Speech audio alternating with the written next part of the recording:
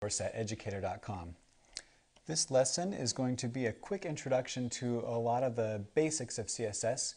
If the details of it escape you, don't worry, we're going to go into that more a little bit later, but for now we're just going to get a quick overview.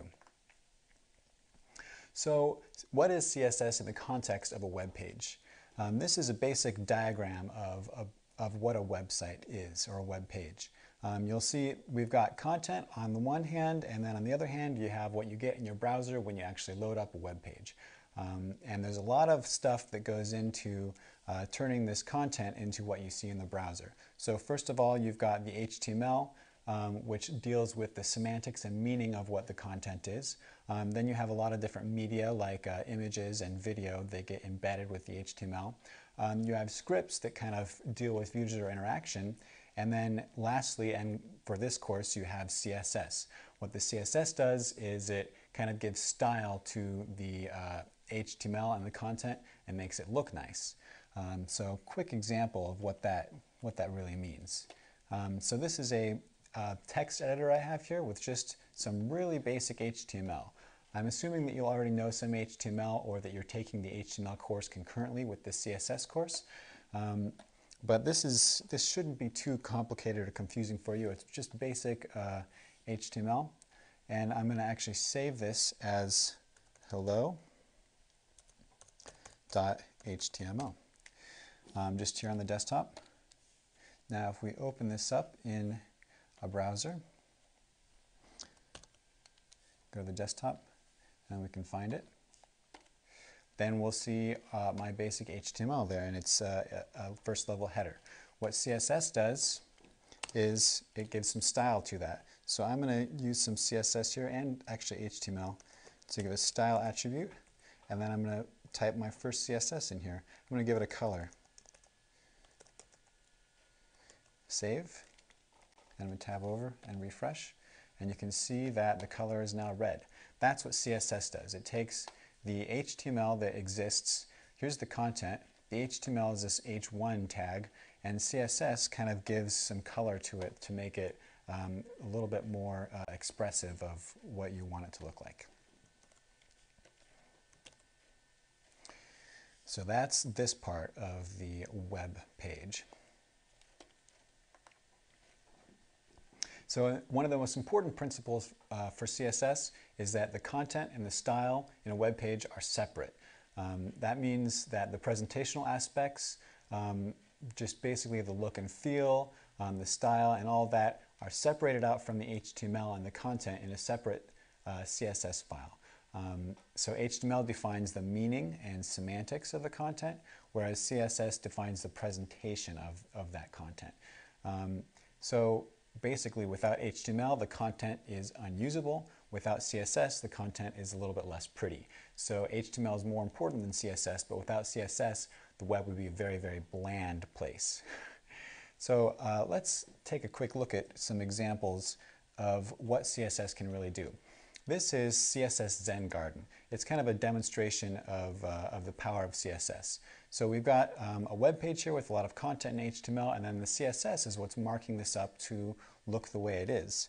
If I click on it and go to View Source, I can look at this HTML here is the main thing, and then right in here is where the CSS is being imported.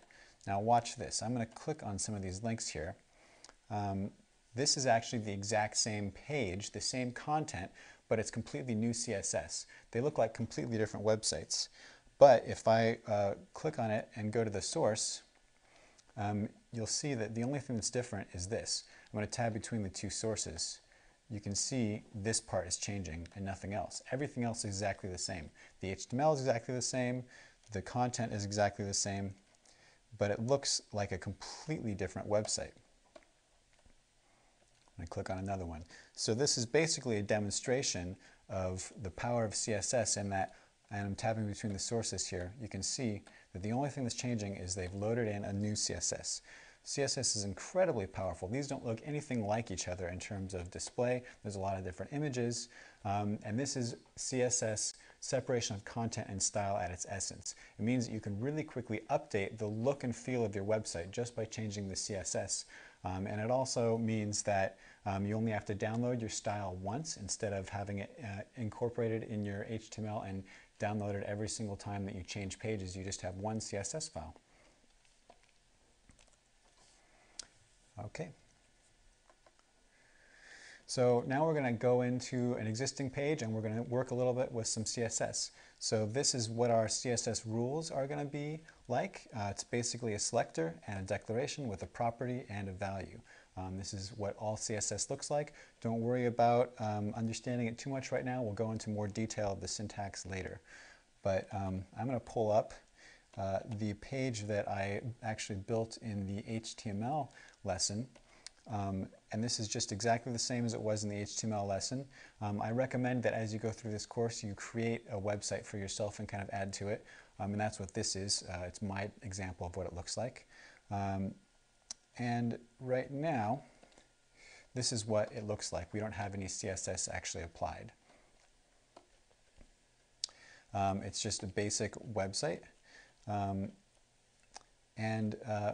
When we add CSS, it's going to kind of style it up a little bit. So for example, we've got some style right now.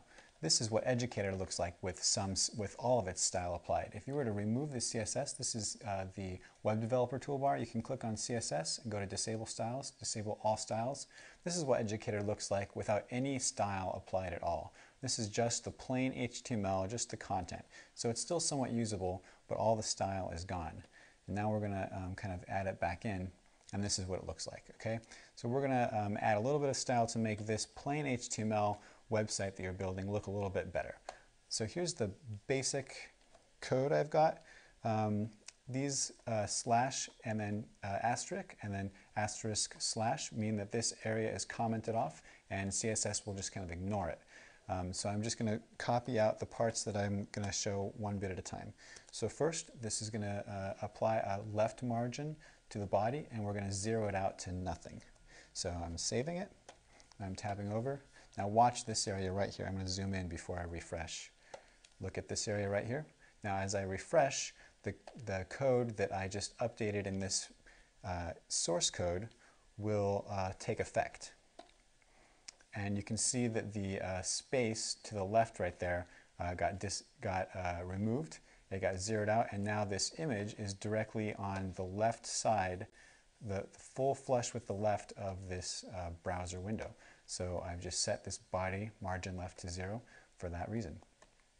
Okay, this is going to apply to the H1 that is in the code down here. This is it right here. It's just the first level header right here in the browser.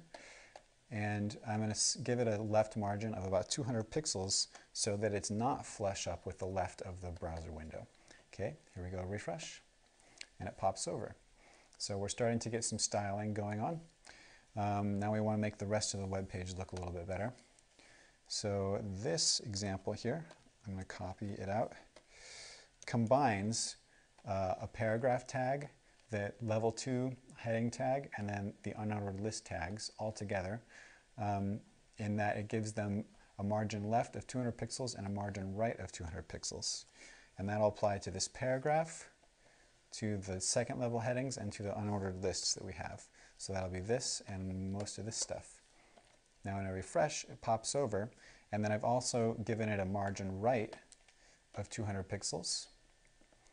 This is the value, this is the property, so that this paragraph doesn't expand all the way out to the right side. It looks a little bit more readable in that it's got less of a span horizontally.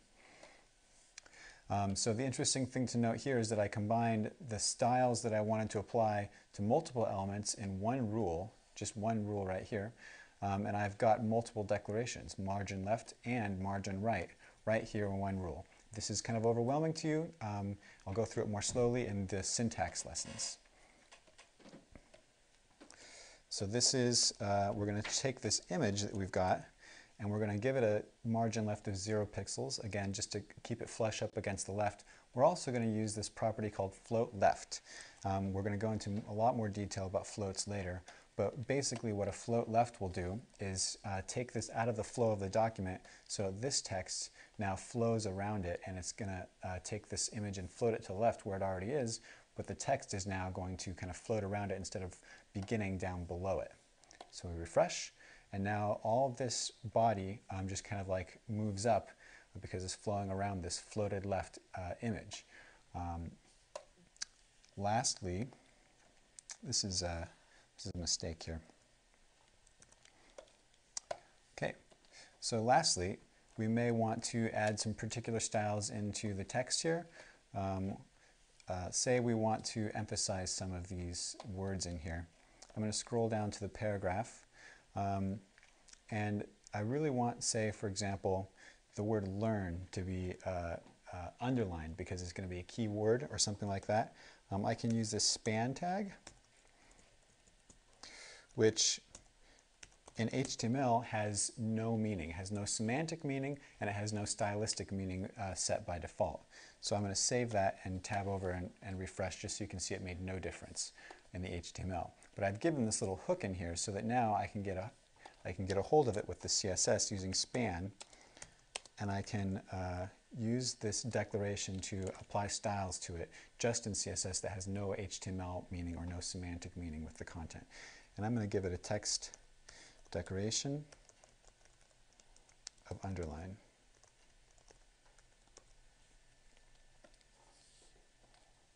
And now you can see this little piece of text is underlined. I'll zoom in just so you can see right here.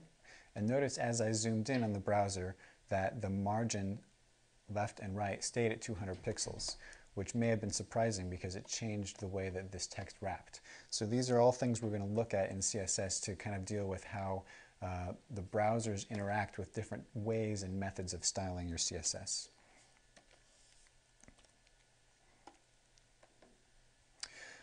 Okay, so this is just going to be a quick list of suggestions I have for you as you're going through this course.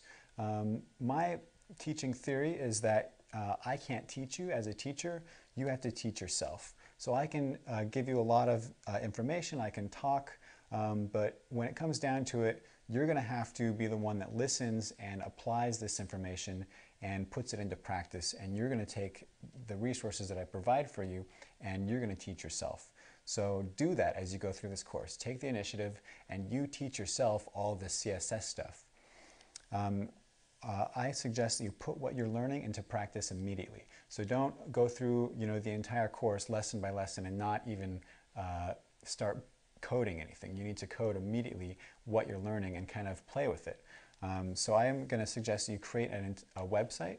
Same thing is in effect in the HTML page, and as you learn each part, add a new page that kind of gives you a place to play with what you've learned and showcase it, and a place that you can also go back to later to kind of reference what you've learned and remember what you did. And update it as you go, because I'm also going to be teaching some principles of CSS that are kind of overarching, and you may want to update your entire website with these new things and have includes that kind of affect the entire website. And then lastly, just try to grasp the general big idea for each lesson. Don't worry about the details that may be confusing. Like, this is an introductory lesson.